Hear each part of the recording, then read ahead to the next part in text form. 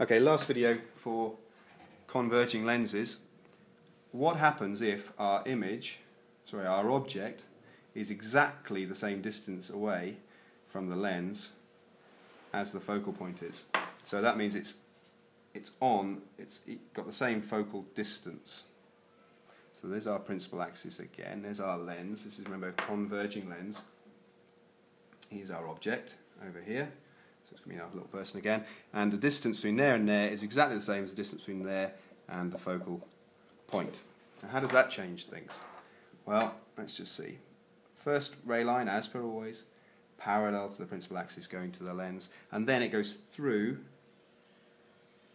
the focal point like that. And obviously you'll use a ruler. Yours will be much better than mine. And we'll continue the virtual line out behind it. It should be a straight line.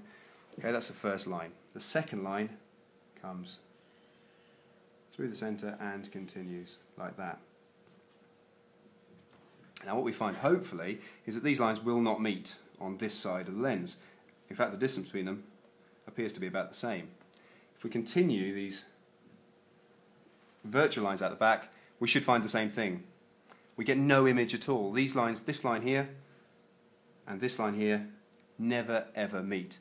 So if this distance here, probably should know it's a different colour, if that distance there, which we'll call the focal length, is equal to that distance there, then we get no image. Okay, and that's the moment when it's right in between. If you remember looking at it through your eyes, looking at through these lenses, it's the moment when the image is about to flip over and turn from being real into virtual.